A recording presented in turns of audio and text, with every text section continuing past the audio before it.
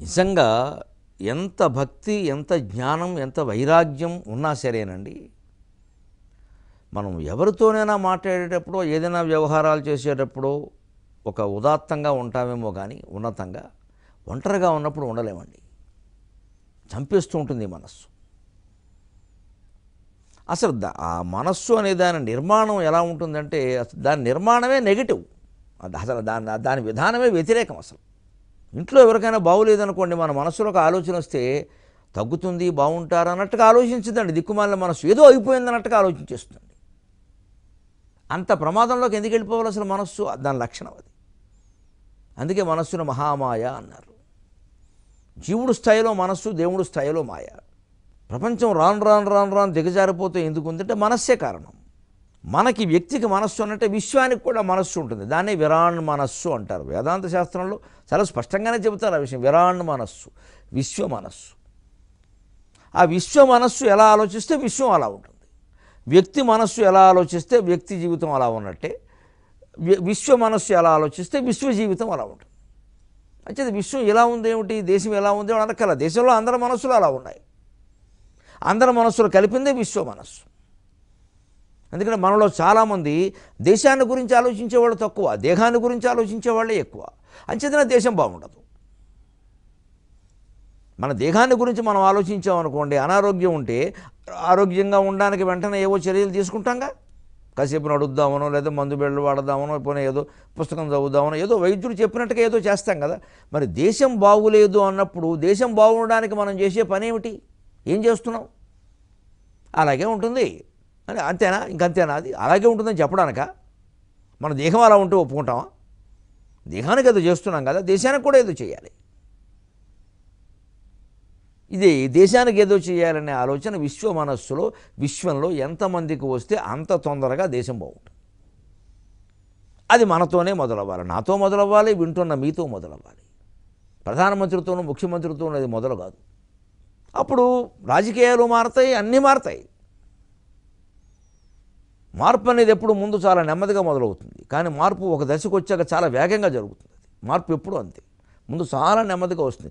వీరేశలింగం గారు మొదటి వితంతువుకి వివాహం చేయడానికి నానాయాతన పడ్డ పోలీసులు కొళ్ళపొడి చేశారు ఆయన్ని. పోలీస్ స్టేషన్ పిలిచి కొట్టారండి ఆ బ్రాహ్మణ్ణి. బ్రాహ్మణే కొట్టించారండి. సంప్రదాయానికి విరుద్ధంగా ప్రవర్తిస్తున్నామని. బక్క బ్రాహ్మడు పైగా ఆయన. పాపం వీరేశలింగం గారు చాలా బక్క. అసలు మనిషి ఉంటాడా పోతాడా అని ఏడిచే ఆ భార్య అంతే, తల్లి అలాగే ఏడిచారు ఆయన గురించి. ఆరోగ్యం అంతంత మాత్రం. తన దేహం, తన గేహం, తన ఆరోగ్యం, తన సంపద సమస్తాన్ని జాతి కోసం ధారపోసిన మహానుభావుడు వీరేశలింగం గారు. తెలుగువాడే పుట్టడం మనం ఎంత గర్వించాల్సిన విషయం అవుతుంది. ఏం నేర్చుకుంటున్నాం ఆయన నుంచి? ఊరికి ఆయన పేరు మీద సంస్థలు పెడుతున్నాం అంతే. వీరేశలింగం కాలేజీ, వీరేశలింగం స్కూల్ని పెట్టిన వాళ్ళు ఎంతమంది వీరేశలింగాలు తయారయ్యారు? గుళ్ళో లింగాలు మింగేసే వాళ్ళే తయారవుతారు. మరి వీరేశలింగం పేరు ఎందుకు పెట్టాం? వీరేశలింగంలో ఒకనైనా తయారు చేయాలి కదా.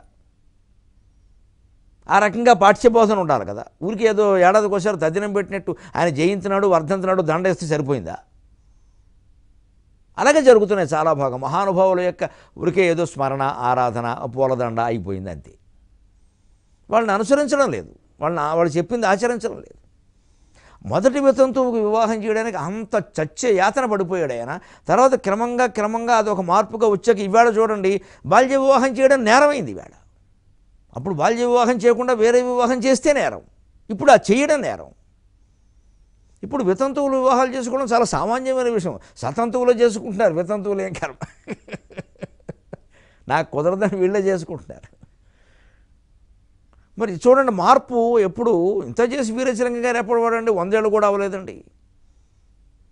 ఒక 100 ఏళ్ల క్రితం ఆయన ఏదో ప్రయత్నం చేస్తే అది ఒక మార్పు అనే దశకి రావడానికి ఒక 50 ఏళ్ళు పడితే, ఆ తర్వాత 50 ఏళ్ళలో ఎంత తీవ్ర మార్పు వచ్చేసింది. మార్పు ఎప్పుడు అంతే. అందుకే మార్పు మనతో మొదలవ్వాలి. థింక్ గ్లోబల్లీ, యాక్ట్ లోకల్లీ అంటారు ఇంగ్లీష్లో. విశ్వమంతా ఆలోచన అయిన ఆచరణ రూపము దాల్చున వీధి నుండి అని దీన్ని, ఆ మాటనే నేను సాగర ఘోష కావ్యంలో పెట్టాను. అది విశ్వమంత గొప్ప విశాలమైన ఆలోచన కావచ్చు. అది మన వీధిలోంచి, మన ఒంట్లోంచి, మన ఇంట్లోంచి, మన ఒంట్లోంచి మొదలవ్వాలి దాని ఆలోచన. ముందు మనం ప్రారంభిద్దాం, మనం చేద్దాం. ఆ అడుగేదో మనమే వేద్దాం. ఎవడో అడుగేస్తే అడుగులో ఒక కాలెట్టడం చేతకాని వాళ్ళ లక్షణం. మనమే అడుగు వెయ్యాలి. ముందు ఉంటే ఉంటాం, పోతే పోతాం. ఇది సాహసేన వాడిన లక్షణం, ఒక వీరేశలింగం లక్షణం, ఒక రఘుపతి నాయుడు లక్షణం, ఒక రాజా రామ్మోహన్ రాయ్ లక్షణం, ఓ గాంధీ లక్షణం. అలా అయ్యే ప్రయత్నం చేయాలి మనం. అంచేది మార్పు ఎప్పుడు అలాగే వస్తుంది. అంతేగా మనం పరిశీలించుకోవాల్సింది మన మనస్సు. నా మనస్సును నేనే పరిశీలించుకుంటే ఎక్కడో ఒక చోట గుంటూరులో ఒక హోటల్లో ఉన్నాను ఎప్పుడో నేను 3-4 ఏళ్ల క్రితం. ఏమీ లేదు, సమస్య కూడా ఏం లేదు ఆలోచించడానికి. నేను ఒక్కడనే ఉన్నాను.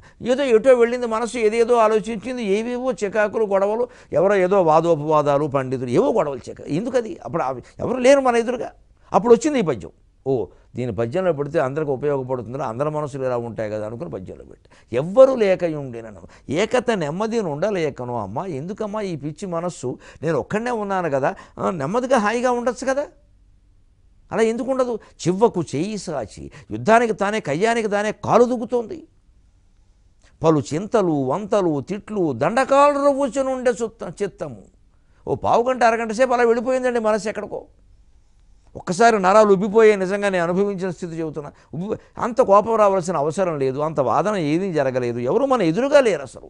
అంటే మనలో మనమే మన వ్యతిరేకుల్ని అనుకూలుల్ని అన్నీ మనమే ఊహించుకుని వాళ్ళ డైలాగులు కూడా మనమే మాట్లాడేసి మన నరాలు మనమే ఉబ్బిపోయేలా చేసుకున్నాం. ఇది అందరం ఎదుర్కొంటున్న స్థితి.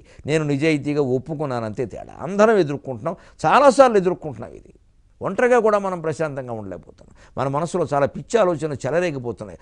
రెచ్చిపోతున్నాం మనం మనస్సులో, బయటికి చెప్పకపోవచ్చు.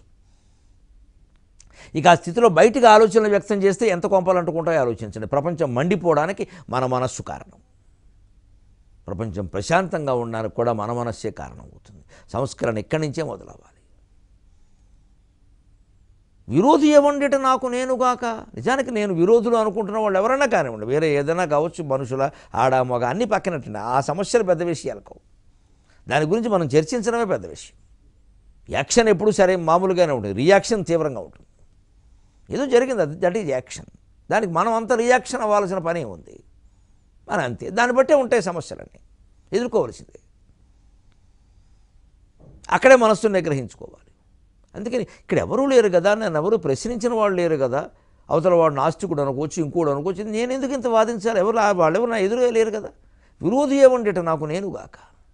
అబ్బా ప్రపంచమల్ల మనసై నసపెట్టుచునుండే నంబిక అన్నాడు.